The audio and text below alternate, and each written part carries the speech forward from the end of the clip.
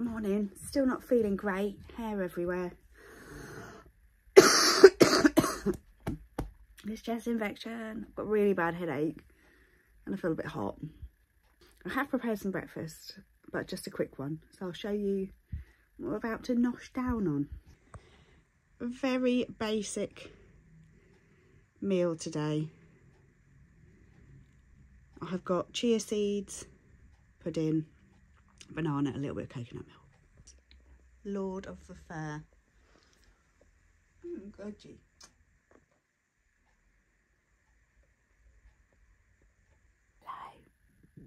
I'm still unwell. I'm really hot, like here. Feel it radiating off me. Got a headache here. I'm coughing. It's lunchtime. I've still got a cough. Doesn't hurt so much all the way down here, it's just a bit here.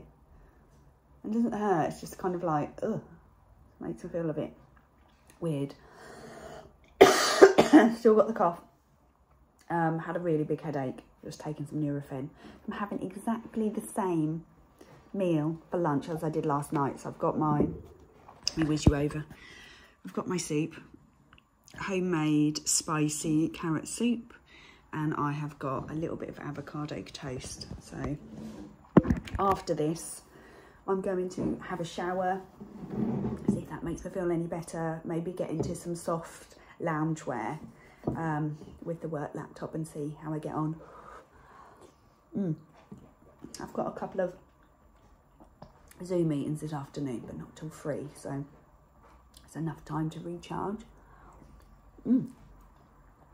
I mean, even a day later, that's still lovely. You can't beat anything with cabbage in it. I think cabbage is my favourite veg. If I had to pick one, the carrot is good. But I think cabbage is just more versatile. You can use it as wraps. You can use it as onion. Well, I do. One vegetable I've been thinking a lot about recently, sweet corn. I love it. I don't have any. This is nice. It's my last piece of bread that I took out from the freezer ages ago. If I want bread now, I'm gonna have to make it. Well, I think I've got some rye bread, really thin, like German rye bread, in the freezer. And that'll be my lot. Then I'm back to making it. But I love making my own bread when I've got time. It's so lush. Do you make your own bread? Some people have bread makers, don't they? But I just do it manually. This is making me feel better. Avocado toast. A middle class staple. I watched a documentary once about how avocados are grown. I think it was in Peru, somewhere in South America. And the avocado factories or farms were nicking all the water from all the other crops in the villages. They didn't have any water whatsoever just to grow these avocados for Western people. Well, I think technically South America is Western. You know what I mean. Really hard, isn't it, to be like completely sustainable? Unless you're living off grid. You're doing homestead. And then you've got to balance it with work. Like, it'd be great to do that, but then how? I need to follow some homestead channels. Get some inspo. Maybe I could do like urban homestead. My terrace house. My garden in Norwich. This is lovely. I've had a shower. Oh, I do feel refreshed, I must say. That does feel nice. Just wandering into the kitchen now because I'm needing like a ginger and lemon tea. I'm going to whiz something up. Look at the state of my kitchen. I'm ashamed. Absolute filth. Here I am. So I've got myself some stuff out of the cupboard. Ginger. Oh, excuse me. Turmeric.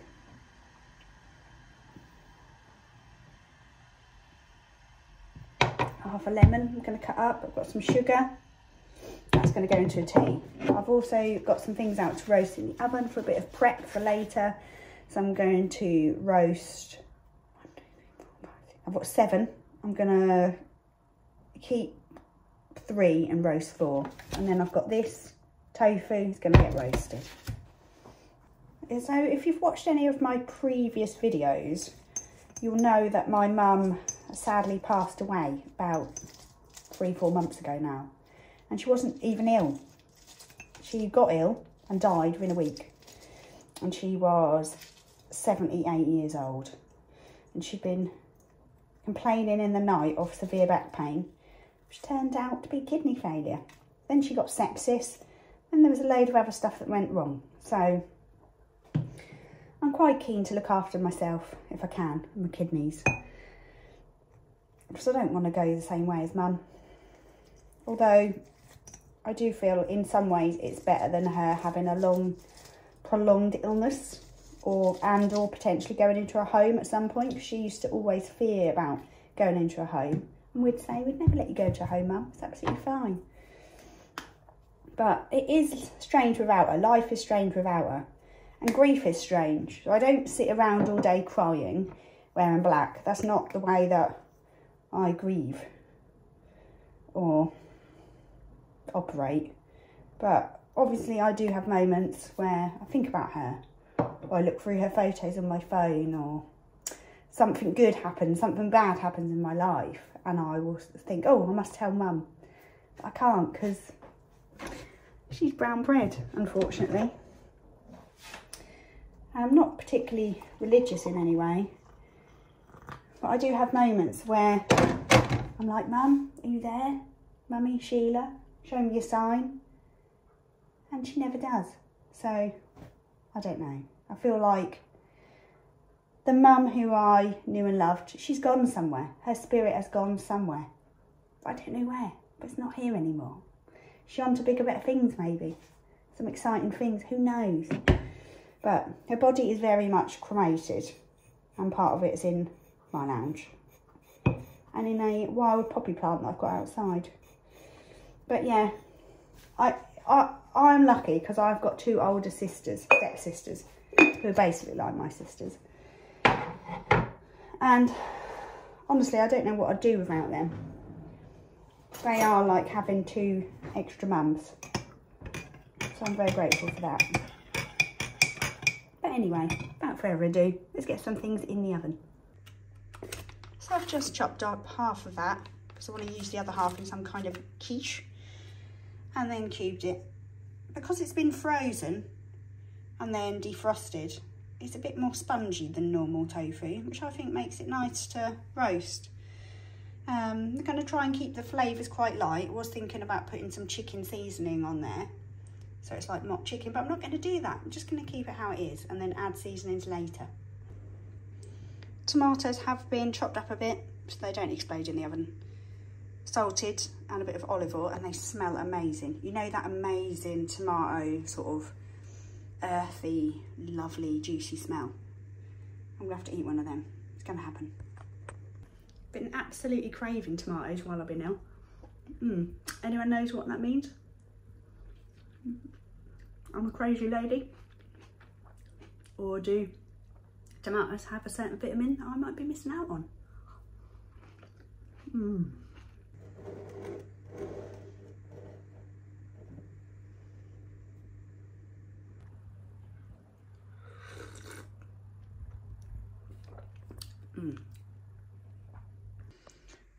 I'm just eating these little chunks of baked tofu as a snack for now. I've got a little bit of salt on, a little bit of lemon juice. And it's yummy. But I now need to cook something solid because it's dinner time. Well, that was nice. I just had a coughing fit so bad I thought I was going to be sick. Now I've got the hiccups. It's fun, isn't it? So what's going on? I've still got these beans to deal with. They have been boiled now for hours and hours. Oh, hours and hours. Told you I had hiccups. Half of them I'm just going to freeze. And then half of them I'm going to take and use a quarter of them for soy milk and eat. Oh, a quarter of them. That's the plan. In here, I should have some tomatoes. Yes. And in here, I've got my banana skin. Oh, in barbecue sauce. So I'm going to rustle something up, but I do want to make some flatbreads. That needs to happen. So in this little mixing bowl, I've got some plain flour, some baking powder, some yeast, and a little bit of sugar, because apparently that activates the yeast. And I'm going to add warm water to it to make a dough. I've made a little dough ball. It feels quite dense for some reason. Not sure what's going on there, but I'm going to leave it to rise for a little while in there with some cling film over the top. And I have sectioned off a little piece of dough here, which I'm going to add some olive oil to and use it to prepare some pasta dough. So I'm thinking half of that could be like a vegan pizza, and then half of it some spaghetti or similar. As you can see, I've got some of my soybeans soaking in fresh water, while the NutriBullet Thing blade is in the dishwasher. Now I'm thinking, got this leftover broccoli from the frozen Lidl mix bag of veg, and I've got some of these beans, and we've got this. So I'm thinking we use half of that, half of those beans and that, smush it together to make some bean burgers. So in here I've got some of the beans and my broccoli. Start getting ready to mash all that down. I'm going to add some mashed potato in, which is on the go here. And then I have found some of this chicken seasoning that I had in the cupboard from last time. That's all going to go in there as well. Yummy.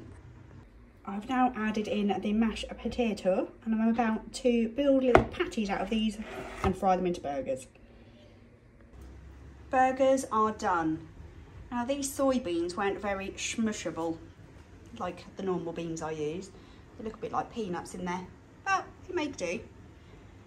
Let me show you how the bread stroke dough is doing. So this is the little dough for the pasta, because it's got the oil in, no egg, obvs, vegan wheat.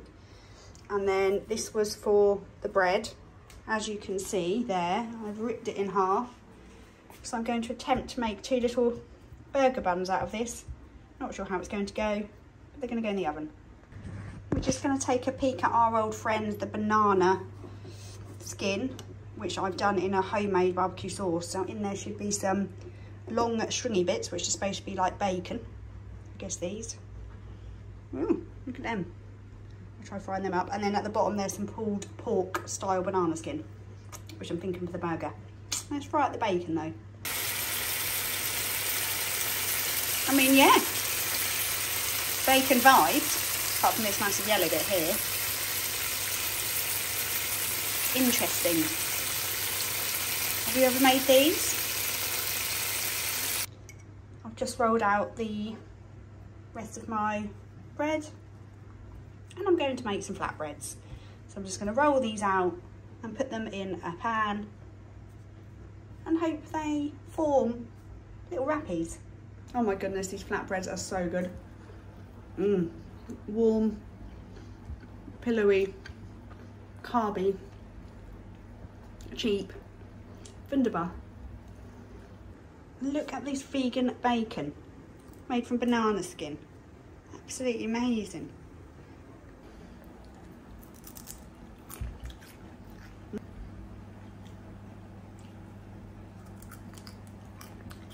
Perhaps a bit too burnt.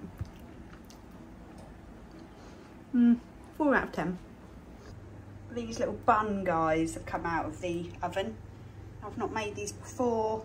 They could even be not cooked. Who knows? You're supposed to knock them. See if they feel hollow. Flatbreads are doing their thing, look at that. Let's try and cut one of these open. These look absolutely lovely. Look at them. Can't wait to assemble this little burger. I've got a little nubby bit to eat as well. Nosh. Wow. Just reheating the pulled pork, aka banana skin, Going to go on top of a burger in a bath with some salad. Burger, bun, some of that pulled pork, aka banana skin. Look at that, looking good. Haven't finished yet. A little bit of tomato, cucumber, red onion, bish bash bosh. My burger is served. Might not look up to the standards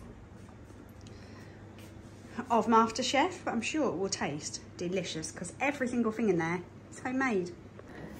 Very excited about the homemade burger, and it's adequately spicy,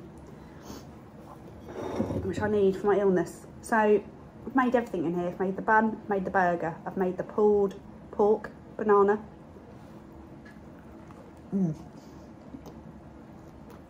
Really good. That pulled pork, aka banana skin, incredible. I'm not so sure about the bacon. Excuse me. What a day. I cannot do any more cooking. I'm pooped out. I need to go to sleep. I'm still not 100%. This has knocked me for six, this bug, but we persevere with the vegan week, don't we? This is what we do. The bacon rashers that were bananas, absolute fail. I burnt them to a crisp and they were disgusting. So I may have another go at them another time. But the banana skin pulled pork, amazing. Absolutely 10 out of 10. And today's breads, the flatbreads and the little buns I made. Yeah, so proud of myself. I'm going to take some more medication and get myself up to bed. And I'll see you tomorrow for more Budget Food Eat Fun.